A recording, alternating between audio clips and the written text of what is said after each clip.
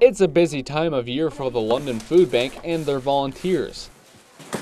You know, Christmas is a difficult time for a lot of folks. Families are home more often, so people are making more food. They're kind of gathering together. All of us overspend. It doesn't matter because we're trying to give people, we're trying to be giving. So January becomes an incredibly difficult time for lots of different families. As of right now, the food bank serves over 3,600 families a month. Behind me, you can see 18,000 pounds of food. Food like pasta noodles and soup.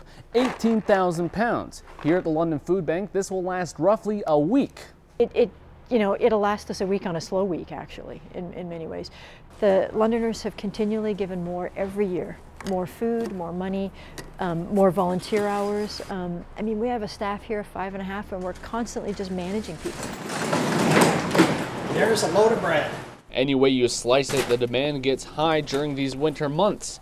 While some donate food, others donate their time. First of all, good exercise. When I retired, I decided I didn't want to just lay around and watch TV, drink beer, and put my feet up. So that's one of the reasons. And it's turned out to be more than just that, because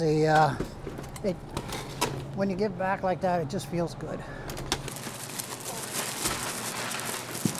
Doug is now in his second year volunteering at the food bank. He's retired, who pops in about once a week. I enjoy doing the handout. There are families that are in need, and as I understand it, there are more and more senior families that are in need, or senior singles,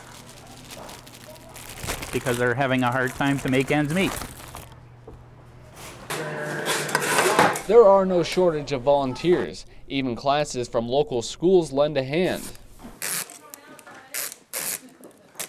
There's obviously the difficult side in terms of people needing us, but there's this real positive community spirit of Londoners doing something to make a difference. I gotta get back up. The London Food Bank used the spirits of their volunteers as a foundation, trying to make the community better. For Giving Back, I'm Robert Springett.